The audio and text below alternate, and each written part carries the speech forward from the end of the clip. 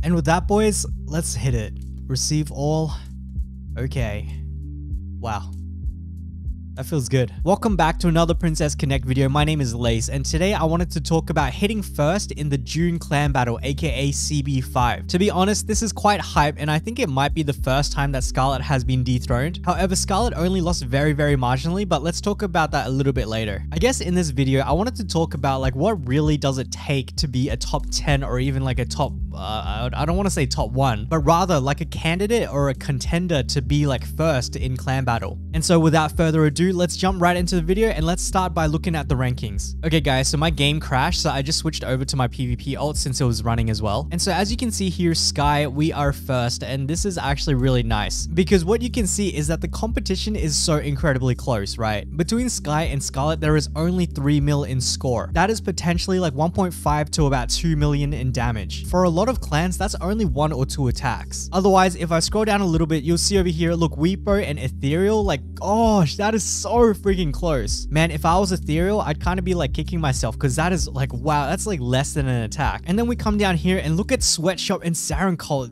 What the heck? 900k apart. And then you got Valk down here, which is like, I think another 400k apart. Like, oh my god, it's so freaking close. But yeah, honestly, scrolling through all of this, like, oh wow, like it all is really close. Honestly speaking, it's anyone's game. Like, it could be a single attack that gets you across the line, right? But in this video, I do want to kind of describe like the work ethic and kind of the culture that goes on in those. What the heck? They freaking got 24th. Imagine autoing to top 25, man. I freaking won in on that, to be honest. But yeah, all right, that's enough looking at these clans. But essentially, like, I think well played everywhere because this was a really interesting CB. And the reason it was so interesting is because like there was just so much creativity in all of these bosses. Typically in the other CBs, I think, oh, I can't even click into it. That's so sad. But back to what I was trying to say. Typically for these bosses, like everyone in the top 10, probably up to top 25 is using the same timelines. Remember this guy right here, and if you've got all the timelines like written out for you, obviously the top 1 or top 3 clans or whatever, they're gonna all be using the same timelines. However, what was interesting about this one, I think, was like that the B5 timelines, they kind of were a little bit screwy, and so every guild might have been using like different timelines, and so that's really exciting, to be honest. Also, on top of that, let me find the freaking Oleon. Where are you, bro? So yeah, here, over here. And on top of that, like there's, I guess, always those tiny little bits of discrepancy. For example, over here we're saying that this comp is doing 950k and this one is doing 1.05 mil. And I guess like a lot of it comes down to those like factors as well, right? Like the crits, the RNG, the misses, and really it's something like that that could like change between first and second place. I'm not 100% sure on what Scarlet did. Like I don't really have any insight into what they do, but what I think happened was that one of our timelines might have been more superior in like the B5. I can't remember if it was B5 Enrage or B5 normal, but I think we were hitting more on one of them. And so let's kind of take a step back and talk about like what exactly it takes to be top 10 or even top 25, top 50, top 100, I'd say. And so what I want to show you guys here is kind of like the character list. What is like the minimal amount of stars and units and equipment and stuff like that before you can even think about going for top 10? Because I guess I have like a pretty good experience since I've been like in the bottom end of top 10 and then the top end of top 10. For a very long time, I was in Valk and we achieved like 12, 10, 8, 9, 7, something like that, right? And then I came over to Sky for these last 2 CBs, and then we've gotten like 3rd and 1st. There are definitely differences between like 1st and like 10th, and then there are definitely differences from like 10 to like 25 and below. But what is consistent is that everyone just has to have the units. And so that being said, let's go through this, and I kind of want to talk about the units that we use the most. And just for context, my situation is that I am a monthly player. I only pick up like the 2 times dungeon drop pass thing that also gives you like 10 rolls over a month. And so this is my progress from like a soft launch player who has played since day 1. Okay, so where we're at is that we are starting with all of these 5 stars. We've got Erica, who's not very necessary, but definitely a good backup. I don't think I've actually used her since like CB1. And then next I see Kari, Hiyori, and Mitsuki, who all 3 have been used so extensively in all of the CBs. Maybe not Hiyori, because I think Hiyori only really rose to prominence in like the last 2 or 3 CBs. And then after that, we've got Miyako, Ninon, Lima, Pekarin, Mimi, all of them not really used. Akari, who is used in every single mage team so far. Kuka, Nozomi, not really used at all. And then we got Tamaki. Tamaki is like some really extreme edge cases now. For me personally, in CB CB4 when we had to fight the crab, she was my tank. And then we've got a whole bunch of core units. We've got Kokoro, Saren, Suzuna, and Shiori. All of them have been used so much in every single CB. After that, we've got a whole bunch of units that we don't really use. I'm talking about Hatsune, Samapeko, Monica, Rei. Ever since CB1, I have not used Monica nor Rei, and I don't think I've ever used like Samapeko and Hatsune. Then we've got Makoto, the fat juicy. You guys already know who she is. She is the MVP of CB. Alright, after that, we have Yukari, who also has been an MVP, but only quite recently. She is used quite frequently, but she's not like a must-have like Suzuna or Shiori or Kokoro or Saren. However, there are going to be a lot of scenarios where like you do need her, and so it is expected to have her at 5 stars. Then we've got Kiaru, who is going to be replaced by Summer Kiaru, which is really sad, but she has served her purpose, and she will be back when we get her like 6 star or her UE. So I talked about Rei. Next we've got Maho, who is not used at all, and then Jun, Arisa, Kyoka. Oh wow, okay. Jun up until now has served us like so hard. You guys already know the famous comp: Jun, Kari, Makoto, Shiori, Saren. Moving forward, we might see that a little bit less, but like that's that. And then aside from that, I think the last remaining cores would be like Arisa, Kyoka, and potentially Summer Kiaru, and then Ayane, and then funnily enough, Misato. Misato, Ayane, definitely like very specialized use, as well as Shinobu actually. But yeah, this is kind of what my units look like, and this is I guess what some people refer to as the top 10 box. Essentially, most of your cores are actually maxed out at 5 stars, and then you got a whole bunch of like, sometimes some people can get away with a little bit less. My Makoto, my Jun, my Arisa, my Kyoka are still 3 stars. There are a lot of people that want to like, you know, hang me for it, but you know,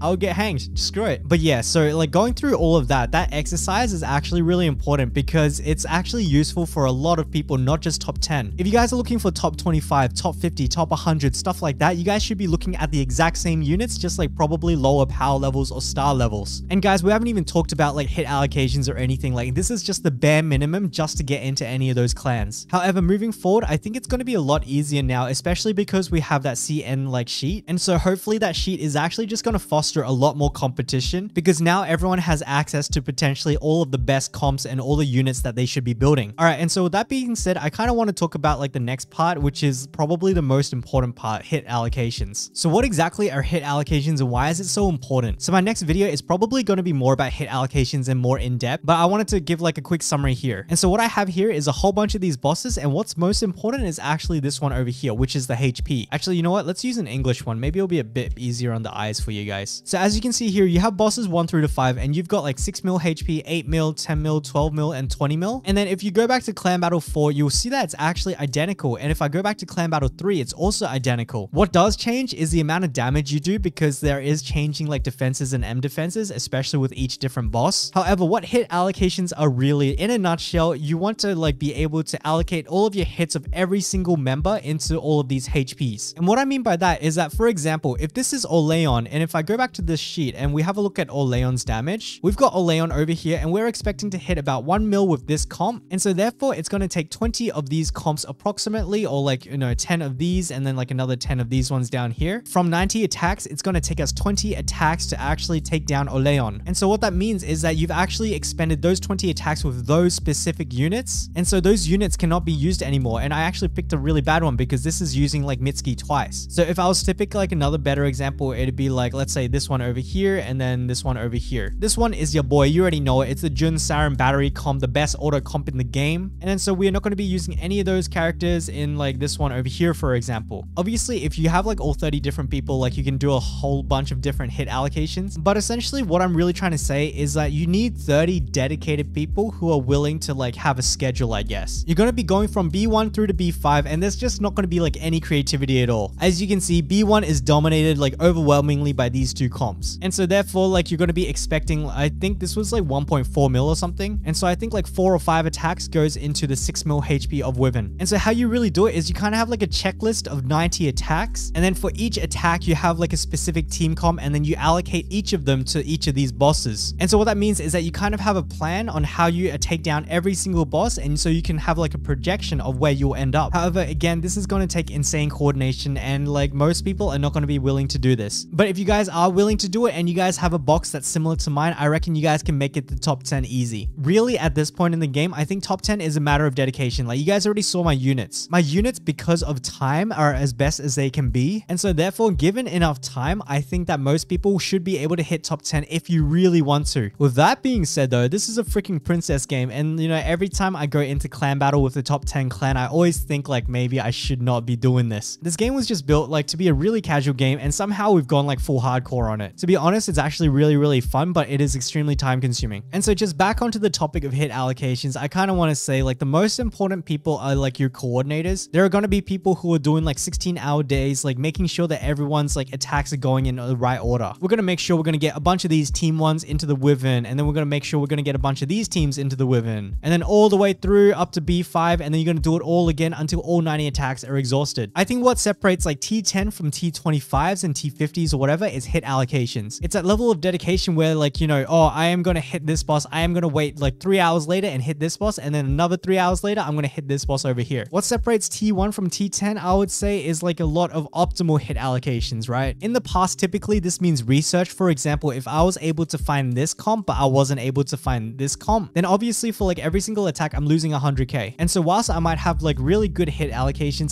they might not be optimal. I think when it comes down to it, aside from like crits and like missed attacks and stuff like that, that's what really separates the top of T10 and the bottom of T10. T25, I already showed you guys, like Tim with his Wii Auto CB, like they've already shown that you can auto all the way to top 25. And to be able to achieve that kind of feat, I really think that you need a box like this. And just to reiterate it, I don't think this box is impossible. The majority of these are actually like your standard units, which are not from the gacha. The only ones that you can't farm up are probably like your Makoto, Arisa, Jun, and Kyoka. But honestly, Makoto, Jun, and Arisa are really freaking important. And so let's start going down from there. So then what separates like a T25 from the T50s? I think it's at this point where you start like not having like the right stars or the equipment or the levels. I know it's at about like T25 to T50 where people start being really lax about levels. So for example, our last CB, we did it at level 102, and I think I saw, oh, what's that? And I think I saw a lot of different clans like attempting it at like, oh, you got to be level 100 plus, and I'm like, bro, what? And so what that means is that there is like a gemmy investment, right, to actually refresh and make sure that you are at the top of the level, you have all of the right equipments by then. However, like if you are lagging behind, no refreshes and stuff, like T25,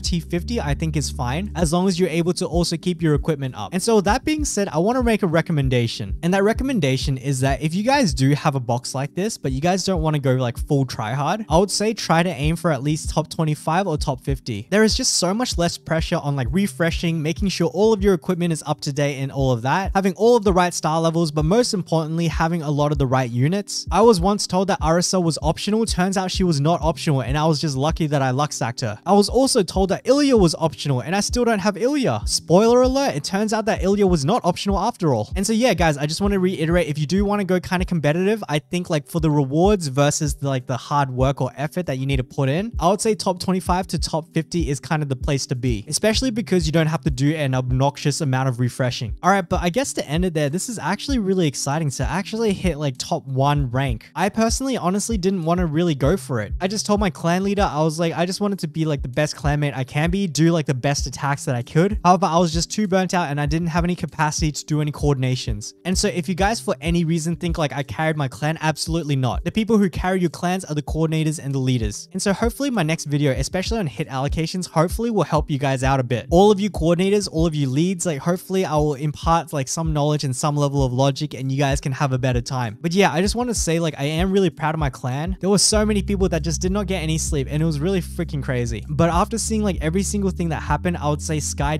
definitely deserved first. So much timeline refinement, so much crit fishing, especially on the Wyvern. It's just so much effort everywhere. And I'm sure like every single other clan, like probably up to like top 100, top 500, like you guys put so much effort in. But like this time it was just like incredibly insane. And just to wrap it up, I don't think we are going to be going for top 1 ever again. I think a lot of people are kind of done. It's like, oh yeah, you know, we proved to ourselves that we could actually go for rank 1 if we wanted to. And so yeah, I thought that was like quite a nice story. I know that this video was littered with like a lot of opinions, but this was just something that was a little bit more close to me than usual. And hopefully I gave a little bit of perspective as to like what really goes on in these top clans. No, it really isn't a whole bunch of cheaters that are like, oh man, let's turn on our crit hacks. To sum it up, it's just a lot of hard work in a princess game. All right, guys, let's wrap up this video. I don't think there's too much left to say except Sky.